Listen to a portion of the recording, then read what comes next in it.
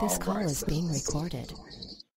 Welcome, everyone, to the Guiding Light Ministry International Prayer and Bible Study Conference Call. This is your Friday Night Lights edition of the Guiding Light Ministry. I am your co-host, Pastor Mark McCoy, along with our co-host, Pastor Herbert McCoy, Pastor Paul McCoy.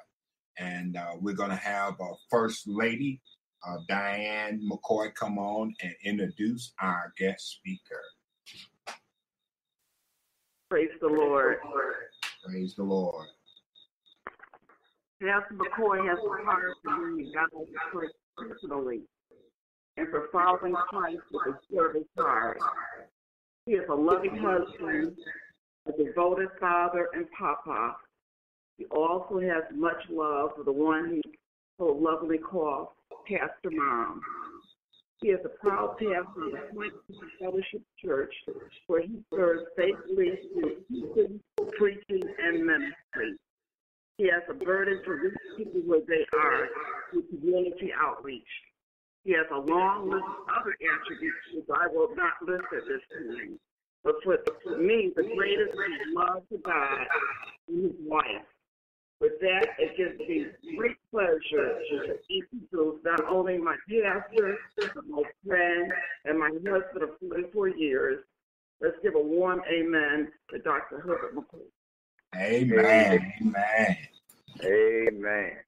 Amen. We are so happy to be online this evening with the Guiding Light Ministries. I'm hearing an echo here. Is there something I need to do to get rid of the echo? It's on your side, so that's probably your speakerphone, because we don't hear echo. You sounding great over here. You don't hear the echo? No, sir. You sound wonderful. Okay, all right. So that's my echo then. Okay, I think I'm a little bit better now. I did it in a different way. Are you still with me? Am I still on? Amen. Okay. Amen. All right. I just want to make sure we got it straight. Well, once again, I want to say glory to God for all that he has done and that he makes tonight possible for us.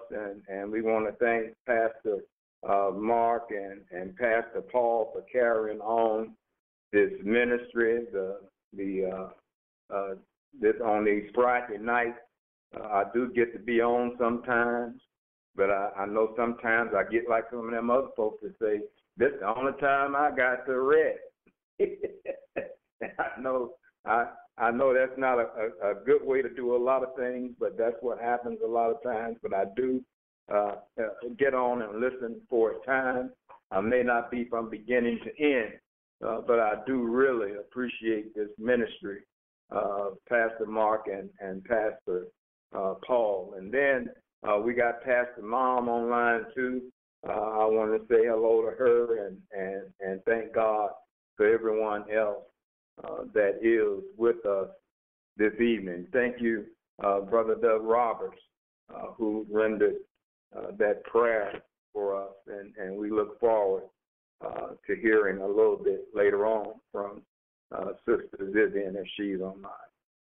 But tonight what I wanted to do is I want to talk briefly about something I think that's very important right now at this very moment, because of all that is transpiring, and not only with the weather. It don't take the weather to render a storm, and that's what Pastor Paul was telling us earlier, and that's what Brother Doug talked about earlier too. There are all kinds of storms that come in our life, and I've learned in life that either you are coming out of a storm, on your way into a storm, or else you are in the midst of a storm. But what I want to tell us about this evening, I think it's good news. I really do. I like to talk about good news. I want to talk this evening for a little bit about God's hand, about the very hand of God. And what I want to do is go over to the 145th number of Psalms. 145th number of Psalms. And you know I'm excited. I'm so excited to be on. I would usually read a scripture for you first and then tell you how we're going to talk about it. But I'm a little too excited this evening. Let us go to 145th number of Psalms, though, and I want to read it in its entirety. And believe you me, there is brevity in the way I'm going to do this. But I think we need to have a whole of this psalm, this book of Psalms, in order to be able to move forward with what we're doing, and also to be able to be where we're at, and as we say, have peace. The 145th number of Psalm reads as follows: I will extol you, my God, O King, and I will bless your name forever and ever. Every day I will bless you, and I will praise your name forever and ever. Great is the Lord, and highly to be praised, and his greatness is unsearchable. One generation shall praise your works to another, and shall declare your mighty acts. On the glorious splendor of your majesty, and on the wonderful works I will meditate. Men shall speak of the power of your awesome acts, and I will tell of your greatness. They shall eagerly utter the memory of your abundant goodness, and will shout joyfully of your righteousness. The Lord is gracious and merciful, slow to anger, and great in loving kindness. The Lord is good to all, and his mercies are over all his works. All your works shall give thanks to you, O Lord, and all your godly ones shall bless you. They shall speak of the glory of your kingdom and talk of your power, to make known to the sons of men your mighty acts, and the glory of your majesty of your kingdom. Your kingdom is an everlasting kingdom, and your dominion endures throughout all generations. The Lord sustains all who fall, and raises up all who are bowed down. The eyes of all look to you, and you give them their food in due time. You open your hand and satisfy the desire of every living thing. The Lord is righteous in all his ways, and kind in all his deeds. The Lord is near to all who call upon him, to all who call upon him in truth. He will fulfill the desire of those who fear him. He will also hear their cry and will save them. The Lord keeps all who love him, but all the wicked he will destroy. My mouth will speak the praise of the Lord, and all flesh will bless his holy name forever and ever.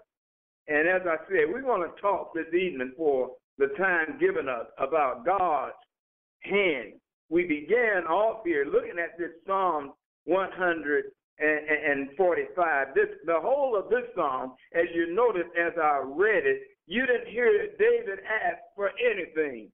See, he's gotten all these other 144 psalms where he's come up and he's asked God to bless him with this and bless him with that. He's asked God to deliver him from this and deliver him from that.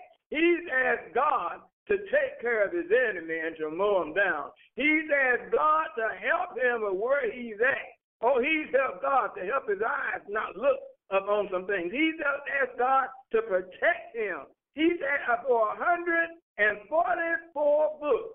He has pleaded with God for so many things. He said it back there in the 23rd Psalm, the Lord is my shepherd. He says, I shall not want. But the thing of it is, he didn't really get to the place where he didn't want until he got to this 145th number of the Psalm. And this 145th and the 5 books that are after it, those other 5 number of Psalms, as they go through, you don't hear him asking for a thing. They are all praise. unto God. And matter of fact, he gets to the end of the matter, and he says, and let everything that have breath praise ye the Lord. This particular 145th number song, it was just so important. He took great care with this song. They had to sing it. You know, these were things that people sang it, and the way that he put it together so that each thing that he said about the goodness of God, he said it in an alphabetical fashion. He put all the alphabet there except one, but people that were able to sing it, they were able to put it to memory.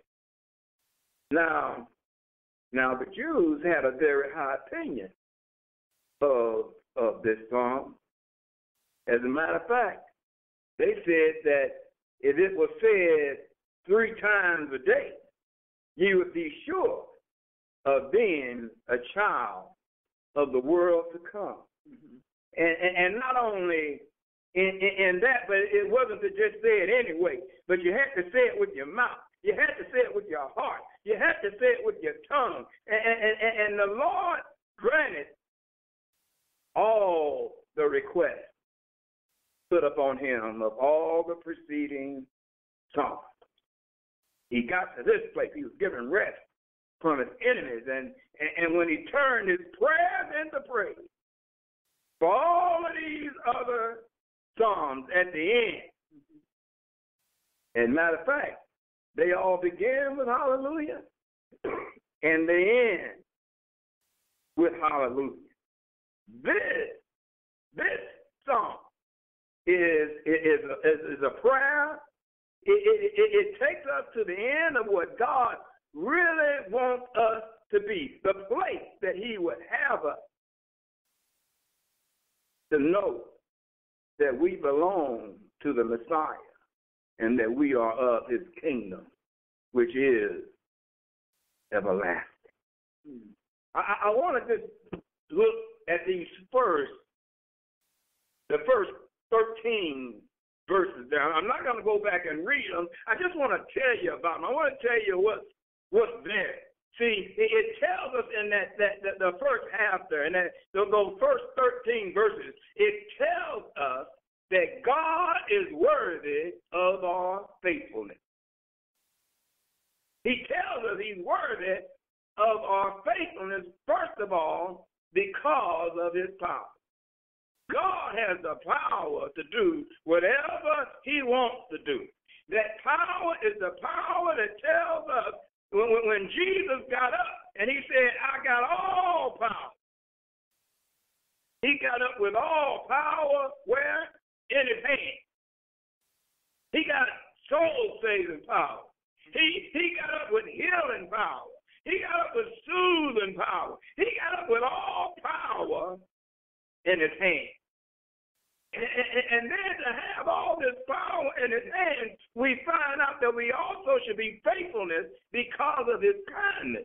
When you got that kind of power, you don't have to be kind.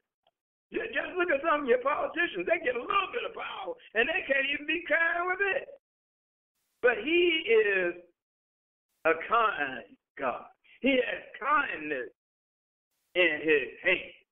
Not only is he powerful, not only is he kind, but we should also be faithful. He is worthy of our faithfulness because of his mercy. Some people are looking up at God and all they can hear from God is, look at what you did again. Look at you. You're no good son of a so-and-so. You just ain't no good. But God is not like that. God gives us mercy over and over and over again. He is a merciful God. And for that, we should give him our faith. He is worthy of our faithfulness. Yeah. But then we need to go on a little bit further. And we find out in those last verses, in that last half, we find that God is worthy of our praise. We got a storm that's bearing down even now. And we know that he is going to take care of those that love him. We know that there are some others that he's going to get rid of. Well, he does it the way that he does it. I don't ask him anymore to show me what his will is and what his way is. I just know that every way and will that he has, I know that it's good. That's what these last Psalms tell me. But here it lets me know that God is worthy of our praise. It tells us that his people should praise him because of his caring hand. His hands are caring hands. If you walk in to somebody and you see them down on the ground, there are some people that go in and put their foot on their neck. But that's not how our God is. He reaches out with his caring hands and he begins to soothe us. He begins to pick us up. The Lord upholds all those who fall and lifts up all who are bowed down. The eyes of all who look to you and give them their food at the proper time. That's the way our God is. Not only does he have caring hands, we also should praise him because his people should realize that he has loving hands. Yes, he has power, he has kindness and mercy, but in these caring hands, we also find that they are loving hands. He tells us in his word, he says, you open your hand and satisfy the desires of every living thing. The Lord is righteous in all his ways and loving toward all he has made. Everything that he does is all right with me. And whether it's all right with me or not, I may not understand what he's doing right now. But everything that he does, he has purpose, he has kindness, he has love, and even when it hurts me, when it don't feel good, he'll reach out with his loving hand. But then lastly, I'll need to tell us this evening that his people should praise him because of his saving hand. The Bible lets us know that the Lord is near to all who call on him, to all who call on him in truth. He fulfills the desires of those who fear him. He hears the cry and saves them. The Lord watches over all who love him. Romans 8:28 says that all things work together for good for those that love God, the call according to his purpose. So even as the thunder rolls, even as the storm comes on shore, we need to just praise God. It's time to praise him because we are in his hand. He has the power to stop the storm. But if the storm rages, he has the purpose for the storm. He has in his hand kindness for us as we go through the storm. And we ought to look at it and just praise him. Because I know that in everything he cares for me. I know that in everything he loves me. And I know that he's saving me from moment to moment. Some people say once saved, always saved. I got to let you know that he's saving me moment by moment. I don't need just one salvation. Oh, I got salvation. I'll always have that. But he's saving me even now in the midst of this storm that's coming. He's saving me. And the most thing that the worst and most awful thing that he saved me from is when he saves me from me. So I know he's got salvation and continuous saving in his hand. That one that he loved, John said in the 3rd chapter, he said, the Father loves the Son and has placed everything in his hand. Whoever believes in the Son has eternal life. But whoever rejects the Son will not see life, for God's wrath remains on him. We got eternal life right now. I don't have to wait for it. It's here right now. I'm never going to die. My soul will live on. My soul cries out. This old body might have to go away. There might even be a storm that'll bring up and pick up a tree and drop it on this body, but my soul is saved. Yes. My soul lives for eternity. And I just thank God. I thank him. I praise him. I'm going to praise him even through this storm. And I'm hoping that he'll help me, allow me to help somebody to make it through the storm. Let me use some of the power that strengthens me, that I might know that it's him, and don't take it upon myself and brag about what I've done. But I thank you, Lord. Thank you. I thank you for keeping me in your hand. Amen. Amen. I got a friend of mine whom I've heard a bit of in the past. She is involved with spoken word ministry. And I'm going to get her to come and say a little bit for us this evening. I'm also asking her, as she comes, however, the Spirit has blessed her this evening, to have intercessory prayer over those that are in the path of this storm. Come on, Sister Amen. Amen. Praise God, everybody. Hallelujah. God is so good. I thank God for this opportunity. Thank God for Pastor McCoy allowing me to just share a word of encouragement to you all. Just kind of give you a little testimony about me, not so much me, but what God is chosen me to do in this season is to be an encourager to those that are lost, to those that are in the faith, to those that have been in the faith and gone through some things, church hurt, members, hurting, pastors, whatever the case may be. God has just centered me to do that, to bring life and speak life back into people's lives.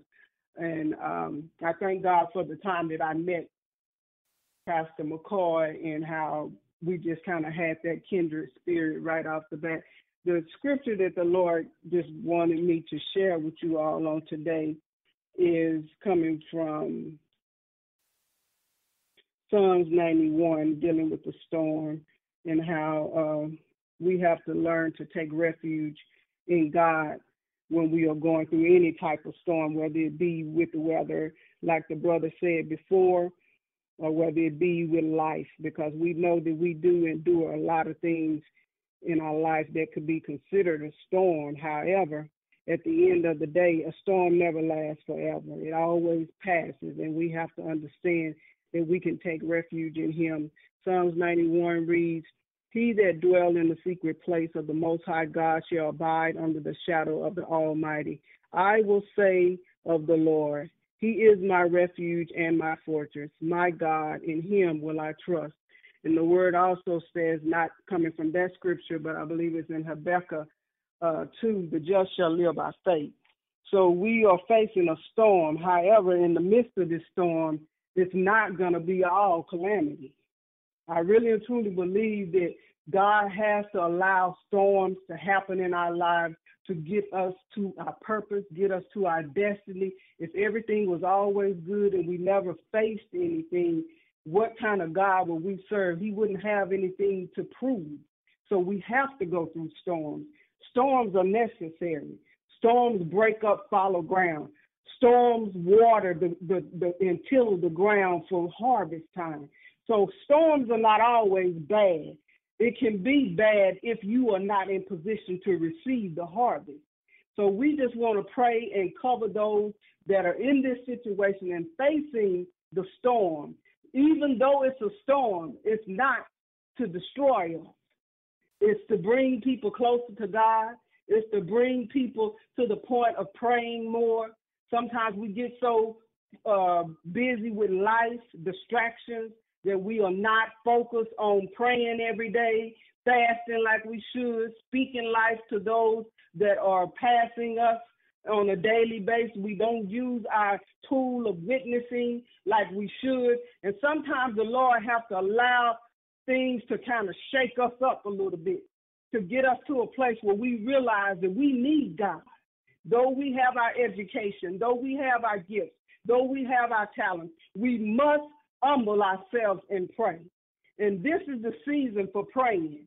God wants to use his people like never before. These people are afraid. These people don't know who to turn to. This is a perfect opportunity for the body of Christ to be in position to usher them, to introduce them, to be representatives, to be ambassadors for Christ. So I just want to thank you all for allowing God to use whoever's over the overseer over this prayer line and the ministry, that God will continue to propel you and move you and push you in the direction of not stopping with the prayer. Because a lot of times people, they'll come to a function when it's a big name person, but when it's time for prayer, a lot of people don't want to pray because it's not easy. Prayer is not easy because you're coming up against a lot of resistance from the enemy. And a lot of people may not be in a place where they feel like they are strong enough to combat with whatever they may be facing when they begin to pray. So today, I just want to thank you for the opportunity. I'm not going to do spoken word today because I have to be obedient to God. He said pray, and that's what I'm going to do. So be praying for me as well because I am going to be one of the first responders, and I'll be going to Washington, D.C. in, I believe, 3 weeks, September the 17th through the 29th. I'll be traveling to D.C. and for orientation to be a part, to work with FEMA for those that will be displaced, those that will be facing disaster. So I'm asking for you all to keep me covered as I be obedient and do what God has for me to do. So Father God, in the name of Jesus, we thank you for this opportunity. We thank you for your loving kindness and your tender mercy. We thank you for your omnipotent power, your just all-knowing, all-being, all-resourceful, God. We thank you, God. We thank you for sending your son to die on the cross for our sins. God, we thank you for the manservant that have come and brought this thing together for prayer, for the word to go forth, God. I ask that you will strengthen him. I ask that you will continue to push and propel them to the next level of sharing the word and treating those that are lost and bringing them to you, God. Lord, I ask that you will strengthen those that are in the facing the storm, God, facing tragedy, God, facing loss, facing disaster. But God, you said in your word that you will be our buckler. You said in your word that you will be our strength. You said that you will be our pavilion. You said that you will be there in the midst of the storm. You said that you will build up a shield against the enemy. God, I ask that you would do so even now, God. I ask that you will begin to move in the supernatural, God. I ask that you will begin to move on the seas. Speak to the waves. Speak to the wind, God. Even now, by your power, by your spirit, God. Move, God. God, we decree and declare protection. We decree and declare people's lives saved, God. separate for a moment, God. Let these people see their families again. God, I ask that you would put your hand up and speak peace, God. I speak peace, God. I speak peace in the name of Jesus. I stand in proxy. We stand in proxy for those that are facing the storm, God. But in the storm, there is purpose. But in the storm, there is strength. In the storm, there is a witness that you are the only God that can speak to the storm, God. So we ask that you will breathe on those right now, those that are nervous, those that are afraid, those that are worried about what they will lose, God. Whatever they lose, God, I ask that you will give them double for their trouble, God. Whatever they lose, God, I ask that you will replace it with something better, God. I ask that you will save the lives of the children, save the lives of the family, God, that they will continue to live and serve you, God. Help us to humble ourselves and pray. Help us to repent of our sins, God, that the storm will not overtake us, God, because we know that we are in a place where we need you, God. We need your power. We need your strength, God. We need you to speak a word. All you have to do is speak a word, and Harvey can turn around and go the other way. All you have to do is speak a word, God, and the storm will cease. All you have to do is speak a word, God, and the storm will pass away, God. And we stand on your word today. We decree and declare that every soul that you intend to live will live, and those that will die, that they will die in you, God, so they will yet live again. In the name of Jesus, those that are not saved, God, that are facing the storm, I ask that you will prepare their hearts to repent to you, to make sure they are right in good standing with you, God. In the name of Jesus, even us that may not be facing the storm of Harvey, God, but we may be facing the storm of financial issues, God. We may be facing the storm of sickness in our body. We may be facing the storm of on the break of giving up and throwing in the towel, God. But you said in your word, be not weary and well doing. We shall reap in due season if we faint not, God. So give us a faint not spirit in this season. Give us a faint not spirit that we will not throw in the towel. Give us a faint not spirit that we will stand on your word in the midst of adversity, in the midst of life raging storms, God. In the name of Jesus, I decree and declare every man servant that's on this line, they will be encouraged. Every man servant and woman servant that's on this line, they will operate with the spirit of tenacity. They will not give up, God. They will not throw in the towel. They will pray without ceasing. They will get on their knees in the midnight hour and begin to walk the floor and decree and declare that all is well. All is well in the name of Jesus. I decree and declare, God, in this season, souls will be saved. I decree and declare, God, because of the storm, people will begin to go to church. Because, in the name of Jesus, because of the storm, people will realize that they need God in their lives. Because of the storm, God, by your power and by your spirit and by your might, God, lives will be changed. People will be saved. People will be delivered. People will be set free in their mind. I come against the spirit of fear, and I come against the spirit of doubt. In the name of Jesus. In the name of Jesus. We decree and declare in Jesus' name that it is so, that we cover the people and we cover the men and women servants, that they will be in position to serve as you have orchestrated from the beginning of time. In Jesus' name we pray. Amen and amen. Amen. Amen. Amen. Glory. Thank you. Thank you, Lord. Hey, thank you, God. Thank you, God. Thank you, God. Thank you, God. Amen. Amen.